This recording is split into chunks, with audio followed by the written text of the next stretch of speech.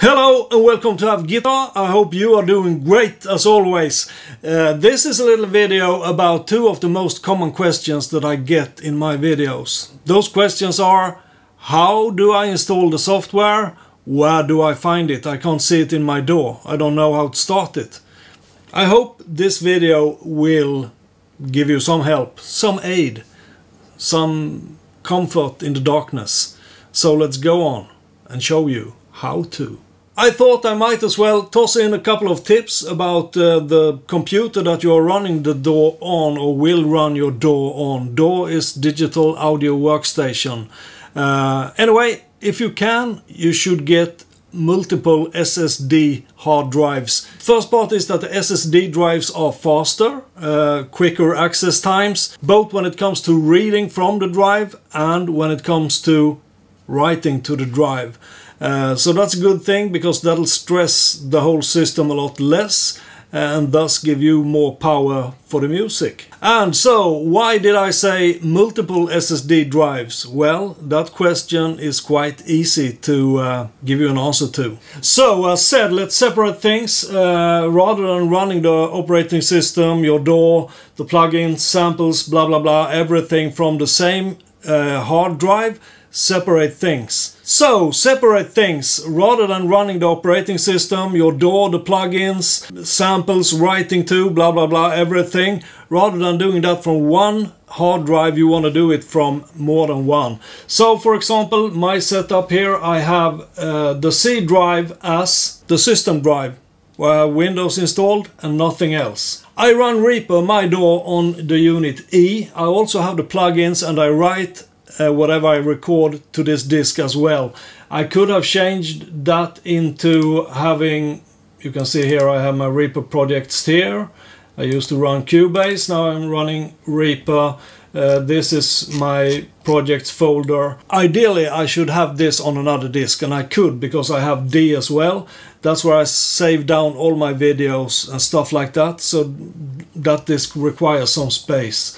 But it works fine for me. Separate things, it'll make life easier for you and your DAW. So, as said, I have Reaper installed on E, Program, Reaper, and then I have this folder here.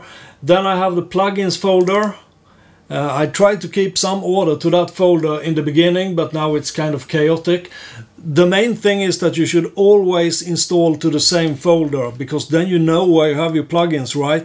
If you can't choose that when you start installing a software, it's a crappy software. That's as easy as it is. So you can see I've tried making some kind of order out of chaos here. I have third-part VST plugins here. I have third-part VST plugins 32-bit here, so that goes, I don't have much there. And that's what I'm saying. In the long run, it's just too cumbersome to keep on copying all these different parts. So I have just installed everything somewhere under the plugins folder. Doesn't really matter, because this is not where you are working anyway. But why do we want it in one place? Well, as I've already said, the first obvious benefit is, of course, that you know where you have installed them, if you for some reason need to know that. The second one is that in your DAW there will be in the options a place where you specify the path to where plugins are installed. If you keep all plugins in the same directory, easy peasy, you will never have to go in and change anything under that option. We're gonna have a look at that soon. So I might add, I think maybe you can figure this out for yourself as well, that if the software is installed somewhere else in a folder that is not listed in the properties of your DAW, then your DAW will not find that software. And that's why you can't find the software. Right? Also, one question that pops up every now and then is that, where is my software? I can't run it. I'm not using a DAW at all. Many of the plugins will only run as a plugin to your DAW.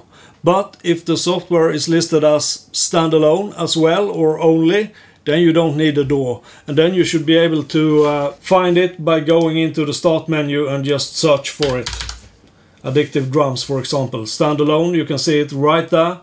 Standalone. means you can run it without a DAW, and that should be listed with system requirements or something for the software if you go into the manufacturer's webpage. So let's do a demonstration here. I'm going to install the Reverb Solo plugin, which is reverb.com's Reverb. Anyway, let's start that. Double clicking the exe file. Now you can't see that, now you can see it. Do I allow this app to make changes on this unit? Yes, I do. Sorry for being in Swedish. Everything keeps popping up on the wrong screen as well. Do I accept the end user license agreement? I sure do, even if they are claiming my soul. What do I want to install? I want to install the VST plugin because I'm running Windows. AAX is for Mac, and I don't want that. So click next. Do I want it installed in C program files? No, I don't. What did I just say? I have one folder where I want all my software, and that folder is right here.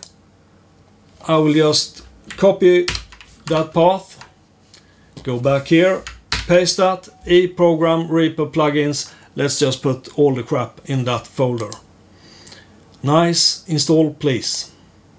And it's done. That was quick.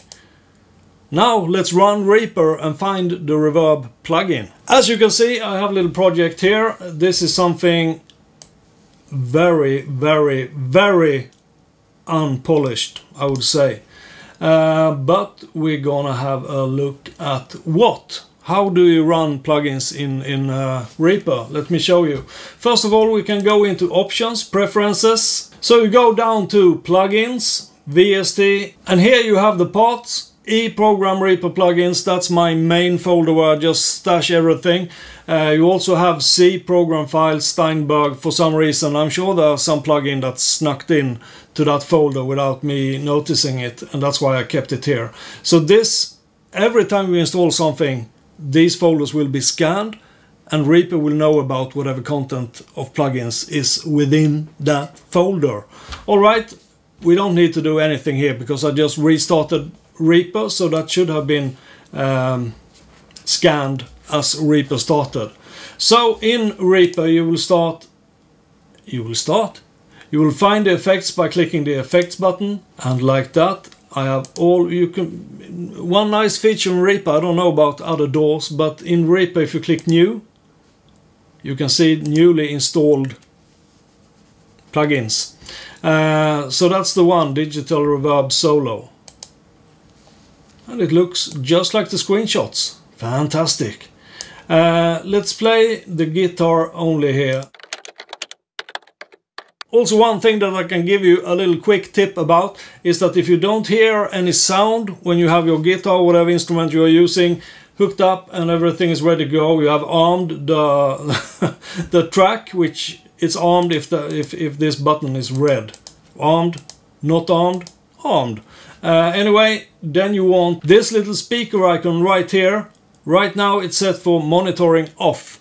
That means you will not hear anything. When it's filled, monitoring is on. Then you should hear things, hopefully. Well, there you have it, a short little video about how to install software for your DAW or as standalone. It's a big difference. It could be both, it could be either one, and you gotta be aware of that. So I hope you had some use for this video. If you do, feel free to support my channel with a subscription. That'll be much appreciated. If you have any other questions regarding Reaper or recording like this, I will be most happy to help out in the comments, or maybe even do another video about it. Did I miss something in this video? Maybe I did, I don't know really. Sometimes you spend several days thinking about, I'm gonna include that, this should be in, I need to talk about that. And then once it's released, somebody comes and says, how about this? Why isn't that included? I don't know, because I didn't think about it, of course. So if you have anything like that, let me know in the comments as well. And that's it. There is a new video out every Thursday, never forget about that. Hope to see you there and then, and thanks for watching. Stay clean, safe, and play really hard, alright? Goodbye!